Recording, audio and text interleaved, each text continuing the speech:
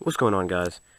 Today I'm going to show you my loadout, and first I'm going to start off with boots. Alright, now for footwear I've got Belleville tactical boots. It says they're authorized by U.S. Army and Air Flight.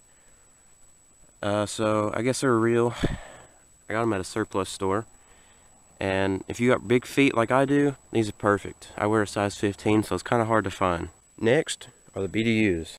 Alright, for the pants I got Rothco Multicam. And for the shirt, I've also got Rothco Multicam. It's a battle shirt. Gotta have your American flag pat and your other awesome patches. Up next is the belt. Now what I keep on my right side on my belt is my holster, just a cheap fabric universal holster. And then the Elite Force 1911 TAC CO2. And on my left side I've got a dummy grenade, which I made a cut PVC pipe just where it'd snap in, and you can just pop it out and throw it anywhere you want.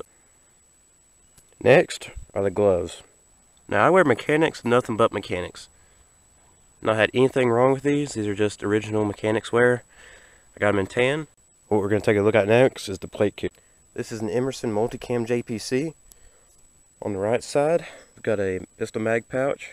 It's a 1911 mag in there. I spray painted a phone case, that way I could put my phone in there and still be tactical. Just in case I want to take pictures, put on Facebook or Instagram, anything like that. On the front, of course, mag pouches, American flag patch, and just in case, I got a Smith & Wesson knife right there I can just pull off, and a carabiner. On my left side, radio pouch, and on the back I've got utilities pouch, pretty much just for anything you really want to put in there. I keep screwdrivers and electrical tape in there. On the back I don't have anything. Up next is my head setup. My Multicam hat is a true spec. For lower face I've just got a mesh mask, spray painted Punisher on there. And for my goggles I've got mesh goggles, but I wear glasses. So I took my old glasses lens and I just hot glued them in there. Use anti-fog and it's just worked perfect.